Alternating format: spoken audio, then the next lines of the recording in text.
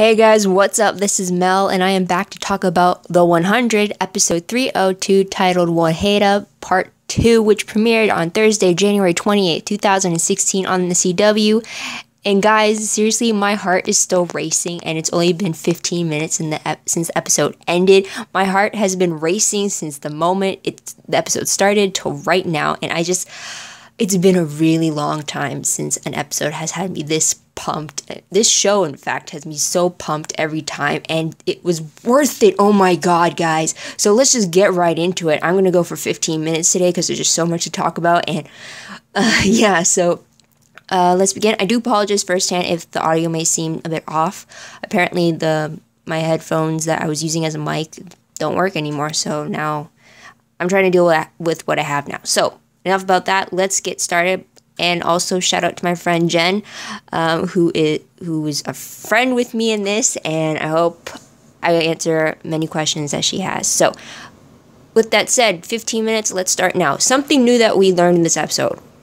Where do I even begin? There's so much stuff that we touched upon. So, okay, so we have Mount Weather in itself, and apparently, well, I guess I should start there. It's pretty close-knit and everything. We see Abby, Jackson, Octavia, Jasper, and Lincoln go to Mount Weather. They use the medical equipment there to help save Nico's life. And during that trip, they realize that there can be good used out of this mountain. They could turn this symbol of death into something good for not only the Arcadians, but also for the Grounders as well. And Abby makes the decision that, yes, she's going to open the doors now. And while that's happening, Jasper is on the hunt for Maya's favorite painting, and Octavia is there with him, and this is when he finally breaks down. I think, in a way, finding that painting was kind of, is it cathartic, maybe? I don't know, but it seemed like it's something he needed to have happen, so I'm glad to have him have that moment and come to that point where he's hit rock bottom in regards to Maya, because now he can only move up from there. So, next, we have, oh yeah, I'll go with City of Lights. That whole storyline with Jaha, Murphy, Amore, and all that, because the other stuff is all connected. So with that, we actually see the City of Lights for the first time, and I'm a bit confused by it, but it seems to be like civilization was before any of this nuclear radiation stuff destroyed it. It seemed like city structures, buildings, clean and everything.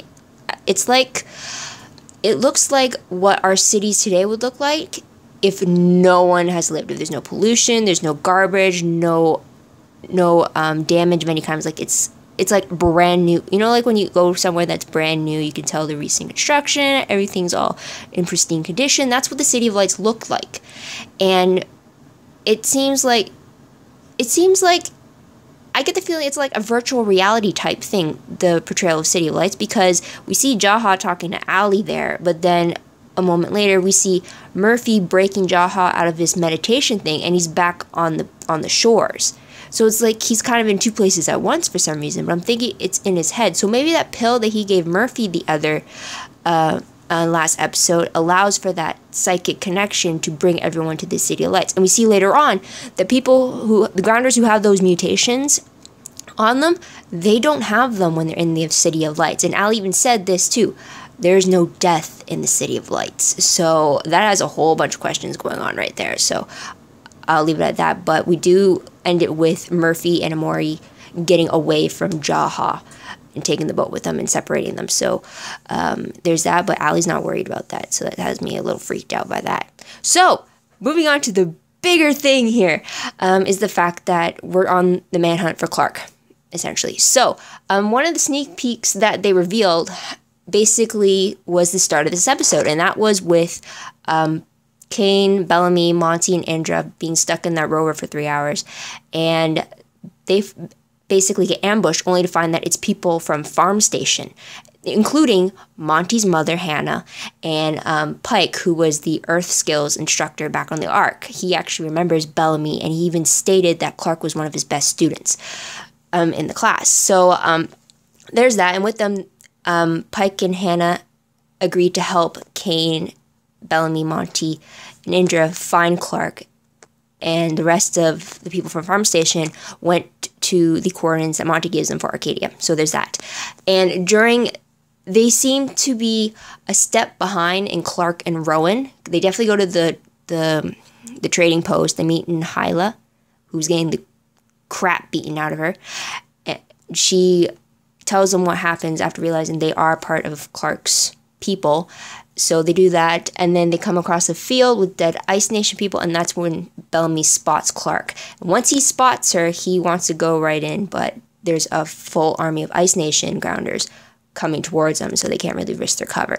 Meanwhile, Rowan is trying to take Clark somewhere, and she realizes, based off the scar on his face, that he is part of Ice Nation. So she's thinking the worst, that he's bringing her back to the most violent clan of the Grounders that she's heard of. Ascada, I guess they call it, or they associate with that. So there's that. So she's fighting tooth and nail to stop him from doing that. But we definitely see Rowan's skills in fighting. We definitely see Clark trying to hold up her own there as well. We also learn that Rowan, he's banished from his clan. So bringing Clark into the Queen is kind of his way of getting back on their good side. So there's that. A few hiccups along the way, but eventually Clark ends up at Polis and comes face to face with Lexa. Apparently, she contracted Rowan to bring Clark to her unharmed. Apparently, that's not the case, since Clark isn't going to go without fight. So there's that. Lexa brings up a coming war, and she reveals that Rowan, who is banished from the Ice Nation, is actually the son of the Ice Queen. And Lexa was going to nullify his banishment, but because his mother is marching against Polis, she's not going to do that. Instead, she locks him away. So that was pretty surprising in itself. So that's pretty much covered it. Mount Weather, Polis, City of Lights, and Farm Station. So there's that. Let's move on to the most shocking moment of the episode. It actually has to be Rowan's identity. One of the sneak peeks they released was that fight by the stream with Clark and Rowan, where he manages to get the red rinsed out of her hair during that fight. So we're back to blonde Clark. But during that fight, that's when we discover that he is part of Ice Nation through Clark's observation. So later on, when he comes across these Ice Nation spotters in the field, he wants to keep Clark hidden. So it had me thinking maybe he's not working for the Ice Nation anymore, and maybe he's working for himself or an outside point of view. And when he actually killed people from his old clan, his former clan, he's trying to get into good graces with, it had me wondering, is it possible that he is working for Lexa? Of course, that turned out to be the case, but what surprised me the most is the fact that Rowan is the son of the Ice Queen, leader of the Ice Nation. So basically, he's supposed to be the next leader. Or no, wait, it's spirituality that decides their leaders in the clan. So he's just supposed to be the heir of the nation or of his clan or something like that. But it definitely surprised me when Lexa called him Prince Rowan of Asgada. That was pretty cool. I was not expecting that at all. So, moving on. Top 3 favorite moments. Guys, can you guess what my number 1 favorite moment is? If you said Bellamy and Clark, you are correct. I swear, it was like for a brief moment that they were actually face to face to each other, but I absolutely loved it. Heart was soaring. It was what I was waiting for. It's like, yes! And then Rowan had to wreck it by knocking Bellamy over, stabbing him in the leg, and then knocking him out, allowing him and Clark to escape. It's like, oh, come on. It's like, give the guy a break. But here's the thing. It's not just that one brief moment. Okay, it is. But this is what has me so hyped up to the fact that Bellark got some part of the moment. It's not like the 2 hugs we got to see in season 2 between the two. Nothing like that, but it's definitely up there because throughout this whole episode, Bellamy is insistent that they find Clark. He is impatient to go after her. When he spots her in that field, he doesn't hesitate to go after her, ignoring the fact that there are Ice Nation grounders coming towards him that he could easily spot him or run to Clark or something like that. He had to be pulled back to stop him from that. And then when he was in the cave, he wanted to leave. He didn't want to lose Clark's location. And then he was so impatient and so insistent of finding her that he went alone in grounder gear, walked through the Ice Nation army that was passing, so that he could find where he last spotted Clark. And it's like, that was just wow. And then when he went in the cave and then he saw Clark, the look of relief on his face, and then when he brushed her hair out of her eyes and took the rag out of her mouth, and he said that he has her, or he's, let me find the quote, come on. Yeah, he says, "I'll get you out."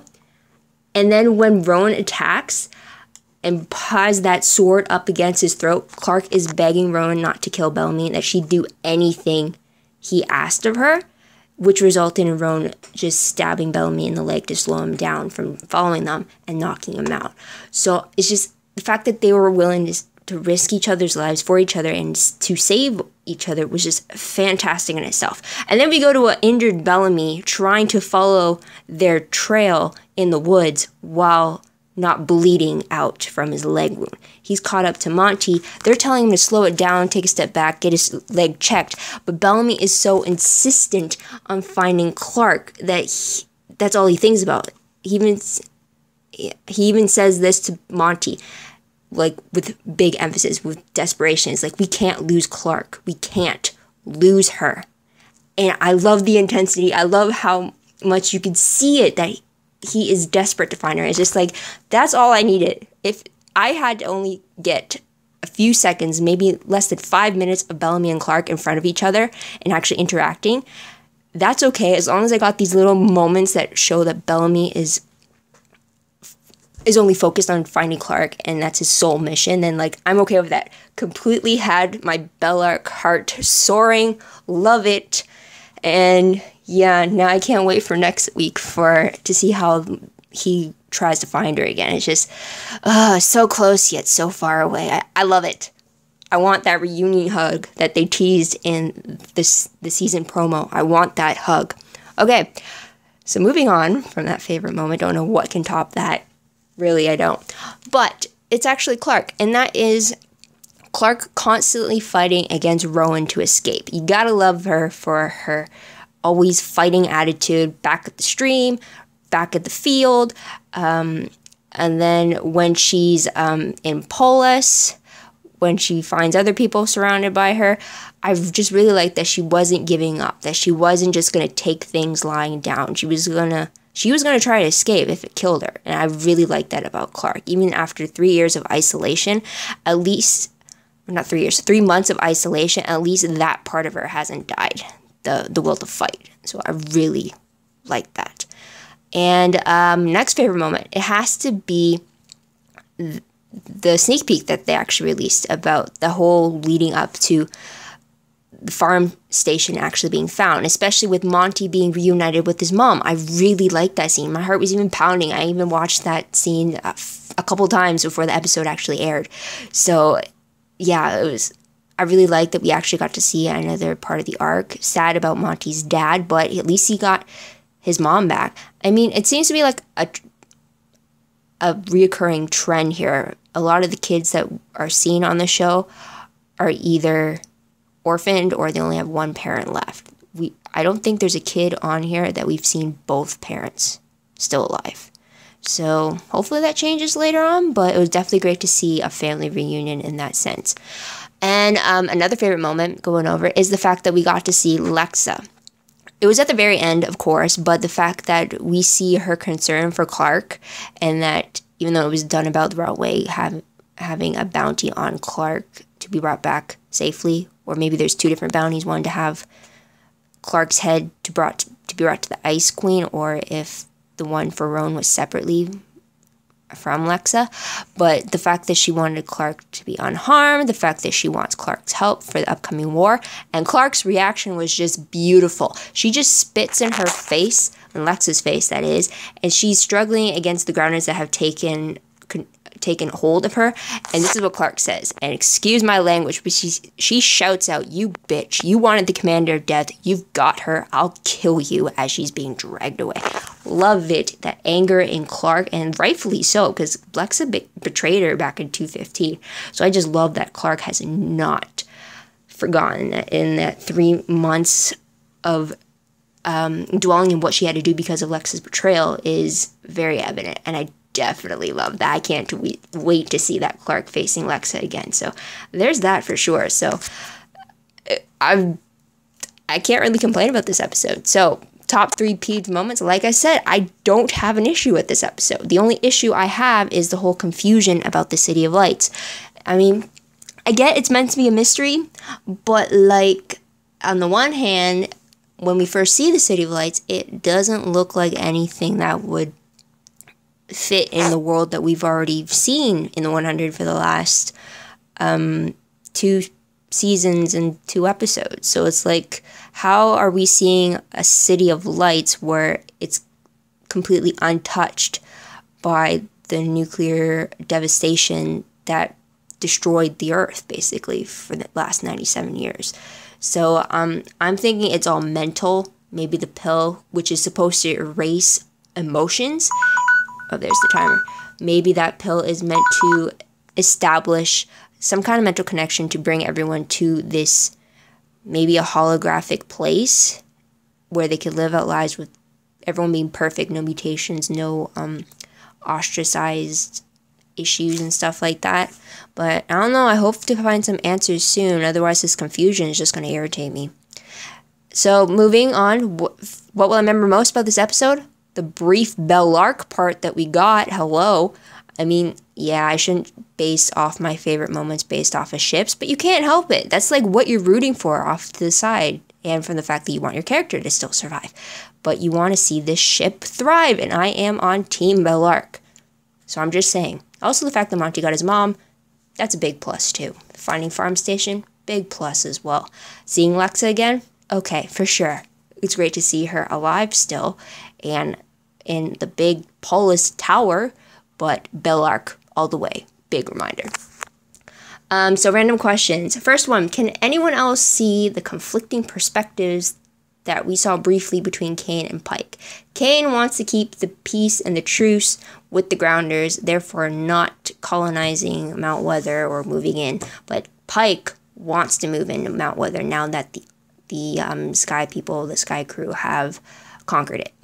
So that's going to cause issues if whatever Lincoln has been telling them about what the Grounders' perception of them moving in would mean. So I definitely sense some future tension. How about you? Next question. How do you think the whole City of Lights thing works out? Touched upon it briefly just a moment ago, but I'd like to hear your own theories about it. Maybe I'm missing something or that you picked up on. So let me know for sure in the comments below. Last question. How long before Bellamy can truly find and keep Clark within his grasp this time? So close, yet not close enough in this episode. So how long before do I have to wait to get that hug? It's very obvious that I'm a big Bellark fan if you haven't picked up on that already. But yeah, I do have my reasons. I'll touch upon that in another video. I'll let you know about that for sure. So moving on. No more questions, so let's go to predictions. According to the promo for episode 303, we see Lexa proposing to Clark about a merger between the Tree Crew and Sky Crew. Basically, Lexa wants Clark's people to become her people, but Clark refuses. Rightfully so, good for Clark. And apparently on the other side, Bellamy finds out that apparently nothing is as it seems, and there's a possible trap set for the Arcadians. So we're going to see how that unfolds. So with the ending of this episode, we got, hang on. Okay, sorry, phone was ringing. So yeah, with any of this episode, that has Clark back in Polis. So how is she going to get out of that if she's not going to go quietly? It doesn't look like she's going to be allowed to leave anytime soon if Lexa wants to make a deal with her. And from Clark's reaction, based on the reveal of who Rowan really is, maybe she teams up with him to escape Polis. Maybe we see Rowan back at Arcadia because of Clark. Maybe they form some weird friendship between them or something, like warriors in arms or something. I don't know. I can see a love-hate thing going on between Clark and Rowan. Maybe like a brother-sister love-hate thing going. Because they definitely brought up a lot of she brought up a lot of similarities between them. He denies it, but it's kind of hard not to accept that stuff. So I actually hope to see Clark and Rowan in scenes together as well. So hopefully that's a prediction that will come true. Next prediction, tensions between Arcadia and the newly joined farm station, because I'm pretty sure farm station people, the 63 of them that survived, are going to follow the leadership of Pike, I think. And since Pike has conflicting views with Kane, and who is kind of like an advisor for Abby, then that's going to cause issues. So there's that. Another prediction, maybe more Bellark moments, maybe more Clexa stuff going on. I don't know. I'm all for looking at these different ships, especially Bellark and Clexa. I do have those fighting, but Bellark will always win. But Clexa does win my heart. Some moments. Today definitely did when Clark pulled the whole Commander of Death card out, for sure. So that's about it, guys. What did you think about this episode? As you can pretty much tell by my voice, I'm still beaming over it, I guess you can say. I'm still excited about it. I'm definitely going to look up a few scenes back on YouTube or somehow get a hold of them. Or Tumblr. I'm definitely checking Tumblr. And speaking of that, check it out later. But anyways, if you have anything you wanted to talk about with me about the episode itself, your own thoughts, theories, predictions, any of that, leave a comment down below. I'd love to hear about it. Let's keep this conversation going. I do want to hear your own thoughts. As you can tell, I'm a little stumped on a few things, or maybe only one-tracked mind on a few of other things, so there's that. Also, don't forget to subscribe to my channel if you haven't done so already. Like this video, please and thank you. And check out my other videos if you haven't done so already, or if you have other shows that you want to see if I cover, then here's your chance. Also, speaking of Tumblr, like before, sorry if my thoughts are everywhere, but go check out my Tumblr. Links for that will be down below. The 100 is pretty much probably the most reblogged show I've done recently. So everything's as organized as I can get it. Quotes, synopses, promos, sneak peeks, any of that, I reblog it. So check it all out. Possible spoilers as well. Links for that down below. Check it out for sure. And yeah, that is about it. So thank you guys for watching. I truly appreciate it. I can't wait to see how the rest of the season goes, and I hope you tune in every week to see what I thought of each new episode that comes our way. And I hope you leave your comment below to share the experience with me. And yeah, so that's about it. I am gonna go and update all that Tumblr stuff now for the show. And yeah, so this is Mel. Wish you all a great week. Great day, great week, wherever you are. I truly apologize about my tongue-tied ways. Again, hi to my friend Jen, who I hope watched the episode tonight. But if not, go check it out now. Like right now. So anyways, bye guys.